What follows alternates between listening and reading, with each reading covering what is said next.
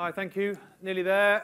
Just going to take 10 minutes to share with you some work we've been doing. First of all, who is Radioplayer? What are we? Well, we are backed by these amazing companies for which we're very, very grateful, particularly the Radiocentre backing. Thank you very much for your support and your belief here. We also increasingly do business with these people who are the Radioplayer countries who've licensed our technology. This is UK technology going to the rest of Europe in this case. The journalist in me needs to supply a bit of balance to what John just said about the Brexit vote. And I would say that it would be much easier for us to continue this great work, exporting UK technology to Europe if we remained in Europe. So increasingly we're doing that sort of thing as well. Working with non-profit organisations who do great stuff like Digital Radio UK and World DAB. We don't have any resources of our own, so to build stuff, we need to work with great companies like that. And increasingly, we're talking on behalf of the radio industry to some big tech giants like that. LG and Audi, I'm just going to touch on in a minute in terms of smartphones and cars. This is kind of what we're meant officially to be looking at, the UX for radio on internet-connected devices. That's a very dull phrase. So I think of it like this: keeping radio simple but smart. And the best tech is this. It is simple but smart. How do we do that for radio? Well, this is what gets me out of bed every morning, is the 450 stations that there are in UK Radioplayer now, including some of those that were recently launched on those new multiplexes we just spoke about. These are our customers, largely represented in this room. We're very, very grateful for the belief and the support from these stations who believe that doing stuff together, technological stuff together under the UK Radioplayer banner is the right way to build our own future. Now, you very rarely see that sort of scale and that smart simplicity on a daily basis in Radioplayer. But there was a day recently when we did, unfortunately. And that was the day after David Bowie died. I got into the office at 8:05, quite upset because he was up there as one of my favourite artists of all time. And I decided to do a quick search on Radioplayer. So I popped it open, whacked in the word Bowie. And because Radioplayer automatically looks at everything that's playing right now across UK radio, we saw the scale of the tribute that UK radio was paying to David Bowie. All these stations were playing Bowie tracks at 8:05 on that morning, at that moment. And I've never seen that before. And it brought home to me the incredible power of the man and his art, but also, I was quite pleased our systems were working well too. Because, you wouldn't have seen that sort of thing before Radioplayer. There was no single place that sort of brought all this information together in one place, in one user experience. A couple of things, cool things we've done recently. I can't talk about all of them, but this is Chromecast. This device here is 30 quid. People are buying it to watch Netflix on, plugging into their telly or into their speaker to listen to stuff on. We decided to make Radioplayer and therefore all your stations available on Chromecast. So that's what we did. Here I'm listening to the free radio podcast in the office just to test it. And this is an interesting one. This is the 4th generation web radio player. So the web product that we started with has gone through various iterations. This has got baked into it some really interesting features. I just want to take 30 seconds to tell you about a few of them. Commercial capabilities, largely. You heard Ollie talk earlier about DAX, Digital Audio Exchange. Well, baked into this radio player, and therefore available to any of the stations that use it from today, is full AdsWiz programmatic audio in-stream integration. So you can join DAX tomorrow if you want to. It's up to you.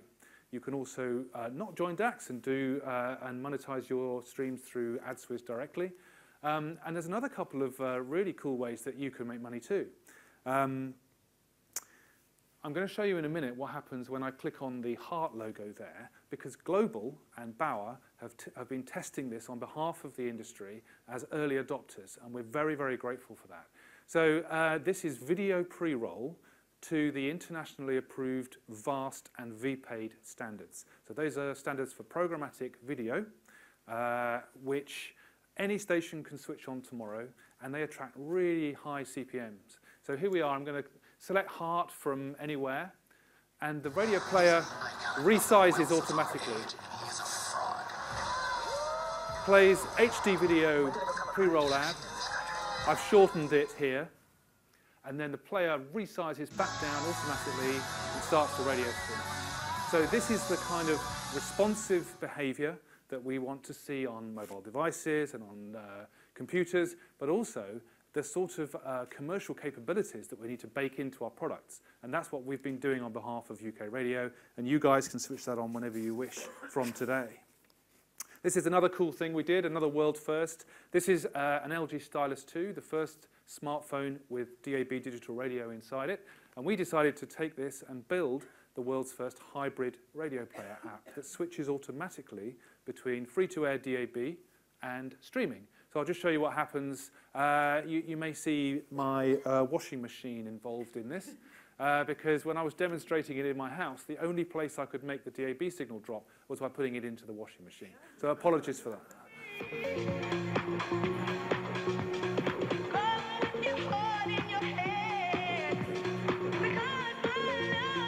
So you can get on switching sites and the like. Absolutely, absolutely. Yeah, but equally, price controls is the other option, and it's worked very well in the long term. I think things like making it all the more obvious what the other good deals out there are could help.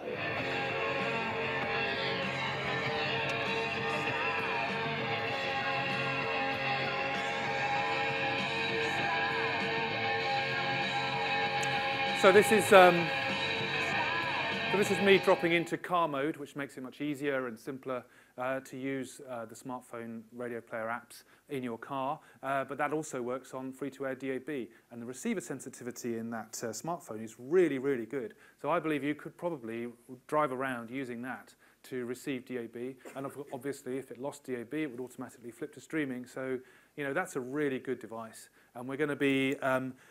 actually, we've done a deal with LG and O2, because O2 is the network it's launching on, and the radio player app is going to be automatically installed for any customers that fire up this phone on O2.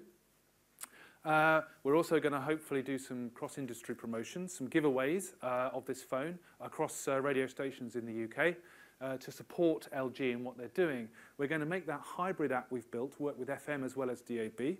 And we're going to make all that code available to the industry so that if you want to, you can make your own radio apps hybrid when they're working on this device and other kinds of devices. So this is the kind of R&D style work that we do at Radio Player, which is having real-world impacts you know, on technologies being used by big companies. Right, the car industry, the car research that I talked about right at the start. Just want to take the last couple of minutes to talk you through the headlines of that. Great cars need great radios. That was our kind of mantra to start with. And we've always known that in the radio industry, anecdotally. People listen to the radio in their cars, they love it. But we've never had the data to take to car companies to prove it, and now we do. We talked to a big sample, 1,500 people across Europe, not just in the UK, and there weren't just people driving old bangers with FM radios, they were people driving new cars, less than 3 years old, with all the toys and gizmos in there as well. So, first thing we thought when we, we just to show you that this was a very statistically significant sample, we actually looked at the drivers of 22 different brands. That's what apparently we buy most of in the UK. In Germany, it gets very patriotic. It's VW, Mercedes, BMW and Audi. And in France, equally so, Renault, Peugeot, and Citroën. But overall in the UK, we spoke to a really good spread of car owners across all these brands. And this is one of the first things we found when we looked at the data. 82% of people say they would never consider buying a car without a radio. And not only that, we talked to people about whether they were offered as a radio as an upgrade or a paid-for thing. Would they consider buying it? They said no. They said absolutely not. Unless it was free-to-air radio and we didn't have to pay for it, we would never consider buying it. Along the way, we took video of some of the respondents. So I'm just going to play you a few clips to illustrate that. I would hate a manufacturer that charged me for a radio, because it's just something I always do. It's like, it's part of my car now.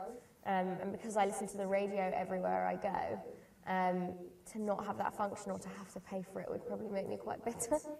Bitter, that's a really strong word. You know, when you start to kind of scrape away at people's attitudes to radio, something as habitual as radio, they really start to get very emotional about their connection to it.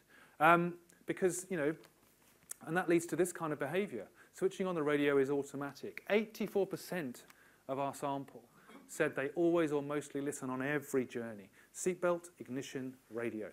And we asked them why that is. And you know, they're using it as a really quite a combination of functional and emotional means. I tend to listen to Radio 1 in the morning just because I quite like the sort of upbeat music in the morning. It kind of wakes me up a bit. Probably like if I'm driving back late or if I'm driving back in the dark, I often like listen to a bit of Heart or Magic or something that's often, if I'm really tired, I can like really sing aloud to. It stops me getting sleepy. She's using radio not just as a companion in her car, but to keep her safe, to keep her driving safe. And you remember I said we only talk to drivers of modern cars.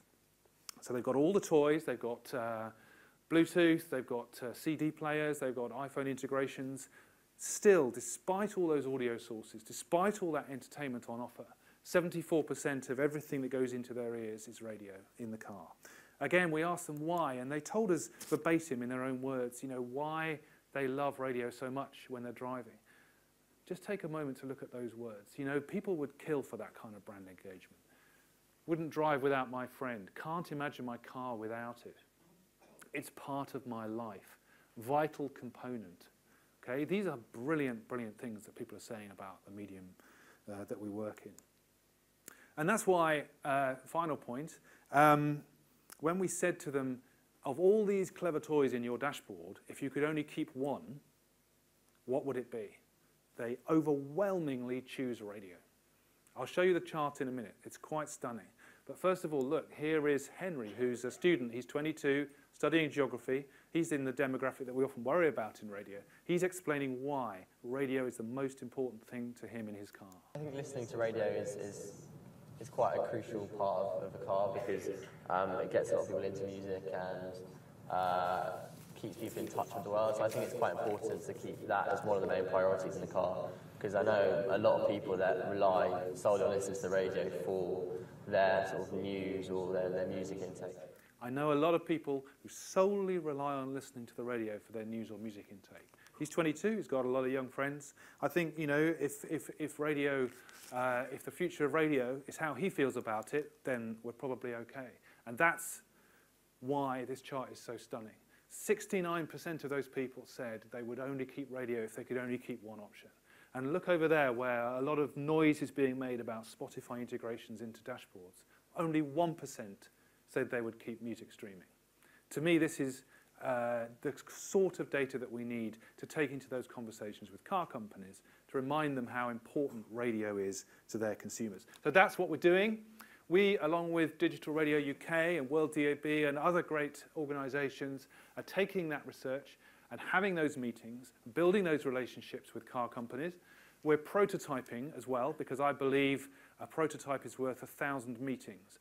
So we're building the radios of the future as they might look for cars and taking those to car companies so we can talk about how these radio interfaces feel. We're improving the data that comes from you guys, the now playing data, the logos, and we're launching those hybrid products, those really, really important in the car to get interfaces that switch seamlessly between DAB, FM, and streaming. Because that space there, in 3 years' time, 5 years' time, 10 years' time, could either have a brilliant radio in it that automatically flips across platforms and keeps people with the content they love, or radio could be 3 menus down and hard to find and really crap to look at. And actually, that decision point is now, because they're designing those dashboards as we speak. So that's why what we're doing is so important. Final thought, another hybrid product that we've been spending far too long building, because it's been very, very, very challenging, is nearly ready to launch. This is the Radioplayer car product, which is an aftermarket hybrid radio product, automatically flips between platforms in the way I've just described. It's now got the digital radio tick mark, I'm very happy to say, so we're ready to go ahead and launch.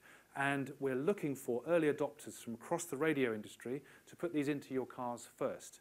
So if you'd like to be one of those people, those early beta testers, come and see me afterwards and we'll put your name down. Thank you very much. There's more. If you Google great cars need great radios, you can get more on that research. Thank you.